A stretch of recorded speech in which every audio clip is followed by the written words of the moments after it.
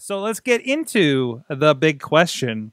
So, I was watching, if you guys didn't know, the Sting Into the Light documentary from the DVD that came out a few months ago is on WWE Network. I was watching it Saturday morning as I was putting together DVD orders for the Renegade Wrestling Alliance show that evening and watching it as I was going. And they got to the point where it was about Hulk Hogan versus Sting, Starrcade 96, that year plus build-up that they did. And the change in character to be like the Crow and all of that. And I realized for me, that was a great time. That was I lived through it. I experienced it. I was on the edge of my seat through much of that storyline until that match and scratching my head, which was reflected in the documentary. So the big question is, what is a time that you remember? So there might be partially a remember when as well. What is a time that you remember where the storyline, the build-up was long, short, whichever, but really kind of built you up and just felt so very flat, much like that instance there. I think we may have all the same answer on this. By the way, the Riz... What instant were you mentioning there, Sorg? I'm sorry. That was the Starrcade 96 against, for those who don't recall, Hulk Hogan versus Sting. Sting was in the rafters. Wasn't it Starrcade 97? Maybe. Was it 97? It might have been 97. Because there was a certain special guest referee. That's right. Oh, you're right. You're right. Bret Hart was the guest referee or enforcer and restarted the match. And this is after a year of Sting not wrestling. We didn't know what side he was on. And finally it came out and this happened. You're right, because I think Starrcade 96 was Roddy Piper. So so there was that.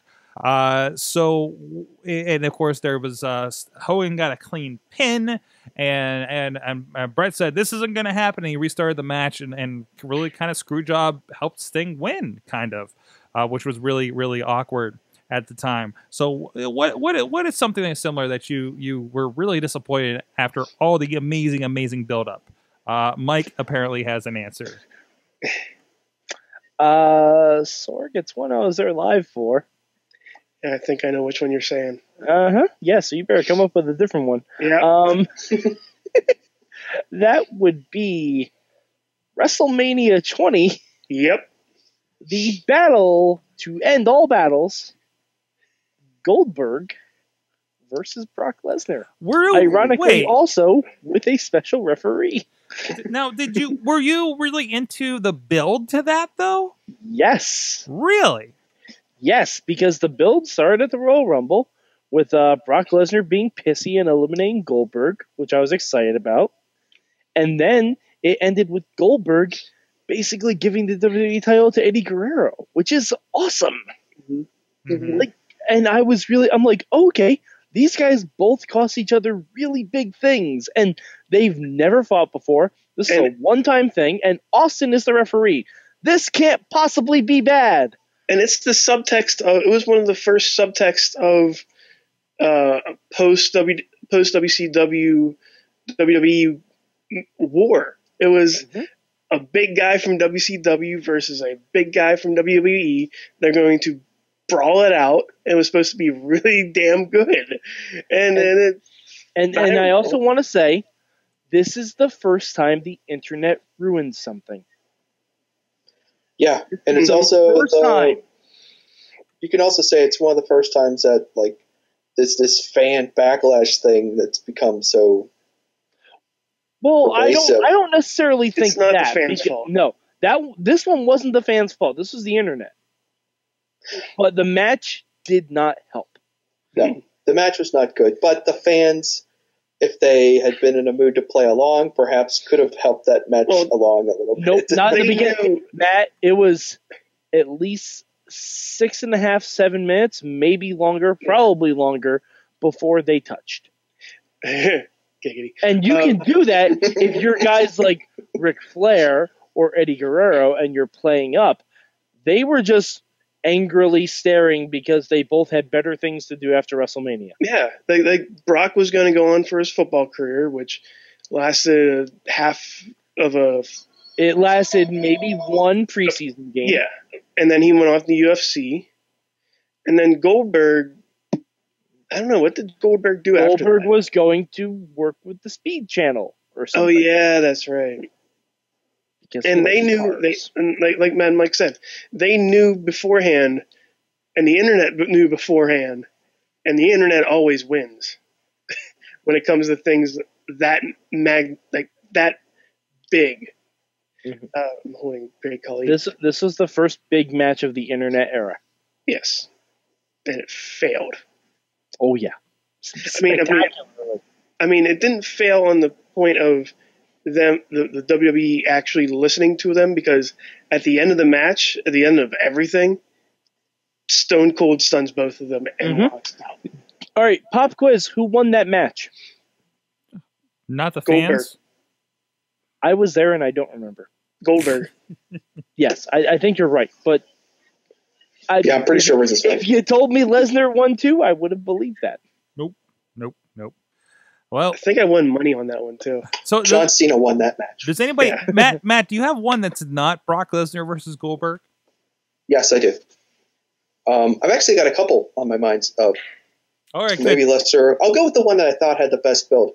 WrestleMania 25, Triple H versus Randy Orton in the main event.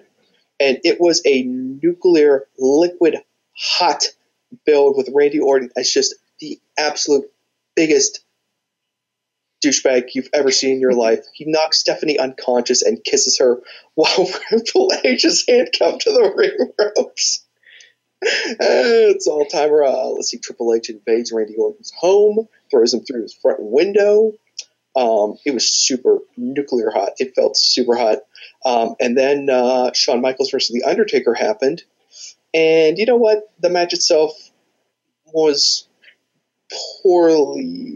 did not take advantage of the emotions leading into it.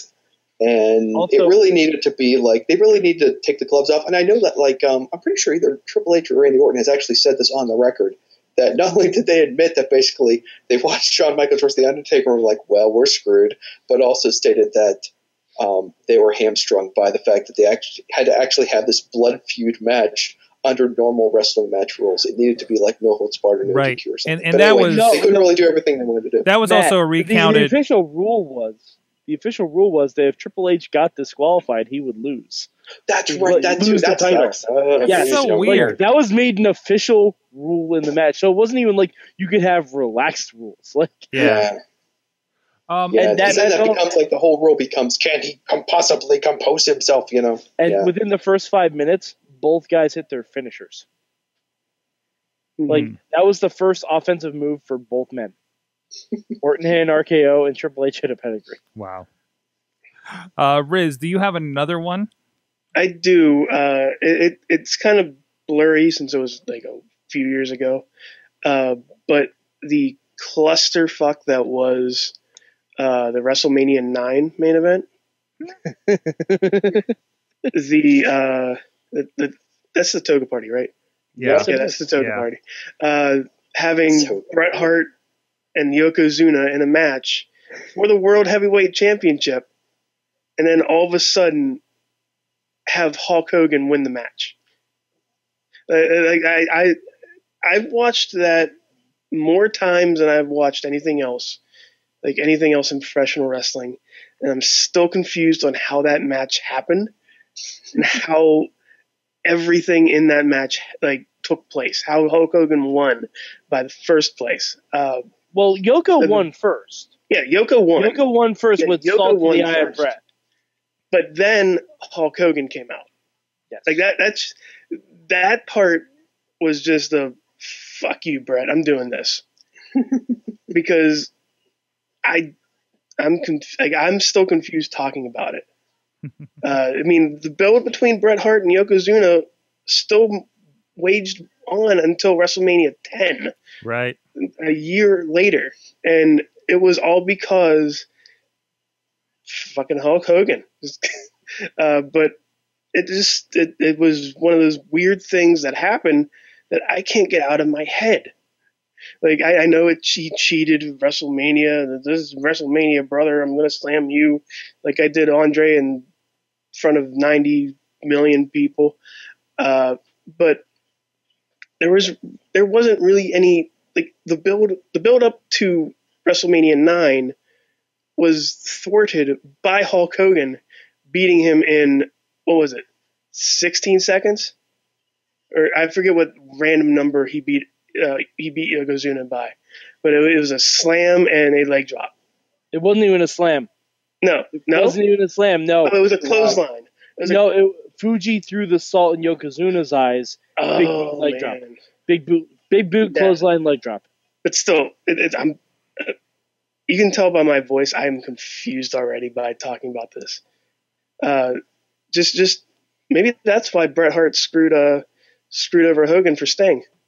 Who knows? Actually, I think Bret has said in interviews that was the reason he had resentment toward Hulk Hogan. Good. Mm-hmm. Good. Mm-hmm. Good.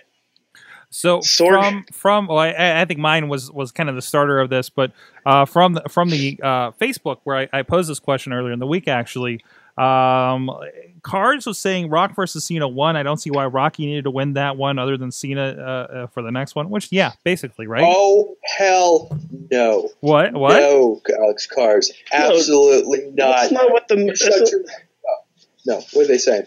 What's he saying? Rock didn't have to win that match? Rock had to win that match. The Rock needed to win that match. For my mental health, The Rock needed to win that match. And was a great match. And that's not what you're talking about, though, Sorg. Mm-hmm. You're saying that the build-up didn't equal the match, right? Like you didn't say the build-up. Yeah. You know what? I'll say this. I heard that crowd after that match. The result was there. The end result was there. Mm-hmm. Right. Good match.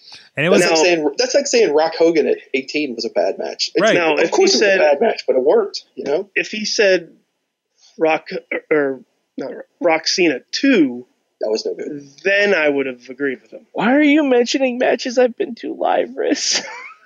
Because New York doesn't deserve nice things. Hey, that's exactly shut up. what I'm saying. We got the last Shawn Michaels world title win. Damn it! Wait, you were at the WrestleMania 9? No. Oh, what? No.